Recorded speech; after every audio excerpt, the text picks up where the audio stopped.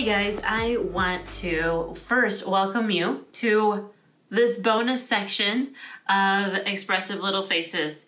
I am really excited about the book, so proud of it, and yet I understand that coming to a video platform versus a book platform and vice versa, one cannot replace the other, and if you can get both, that is an awesome bonus to help you cover your bases, to kind of go slower in the book when you just want to look at one image, and to follow along in a video when you have that opportunity.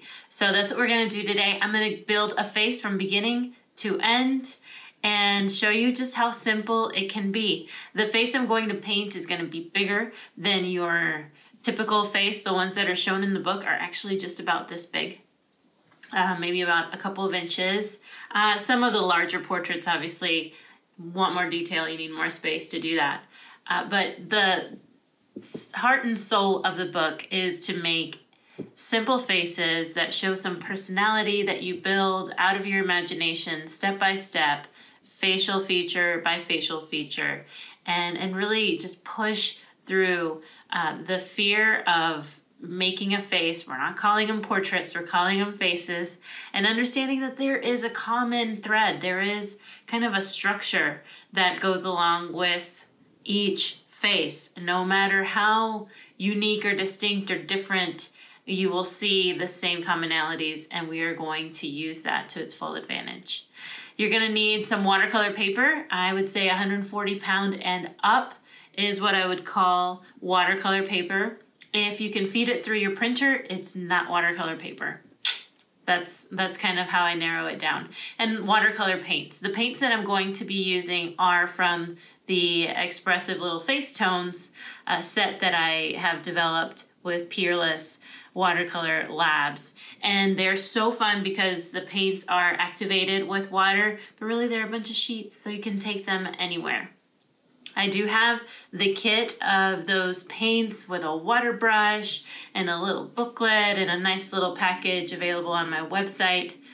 The truth is that you don't need those. You can paint with your watercolor paints, whatever they may be. You may use really inexpensive stuff because you're not quite sure what you want to use yet, or you may have your favorites.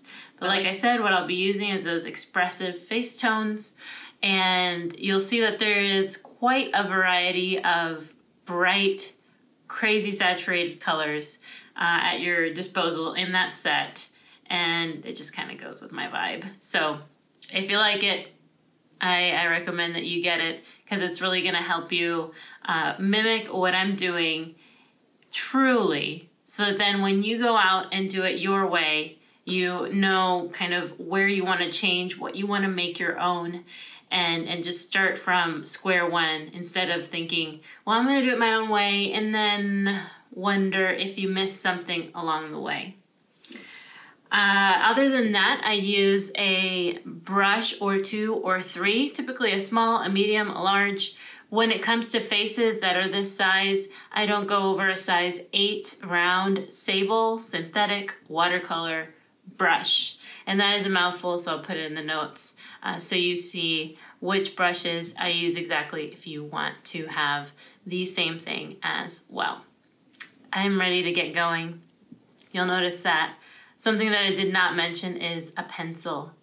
I will go straight to paint, and I hope that I can impart that to you, that freedom to go straight to paint and create when you are ready to create. So let's get going.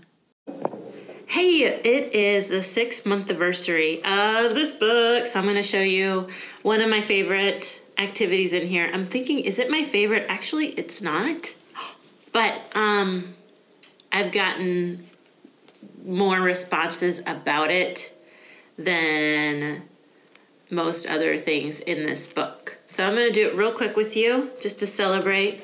When my husband and I were dating, we celebrated month anniversaries. I waited until the 6th month to celebrate this because I felt like that might be a little silly. So in the book, we take a mango. Today, I'm going to take a lemon.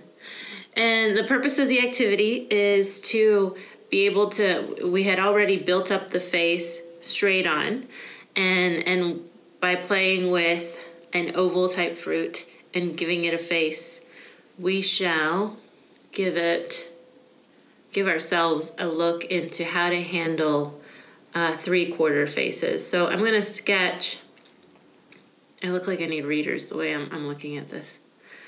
I'm gonna sketch a face real quick. It's really the reflection of the lights on me. Okay. And it's not gonna be real detailed. I just wanna see, I'm gonna give it little pupils because I wanna see what happens with those eyes. And that's as good as it's gonna get. There's my face, there's my lady.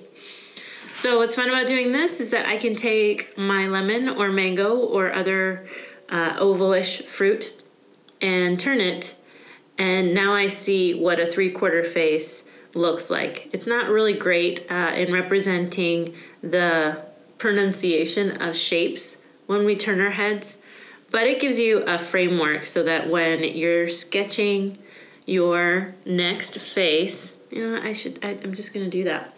Get some scrap paper here. You will see the way that the face kind of follows side to side.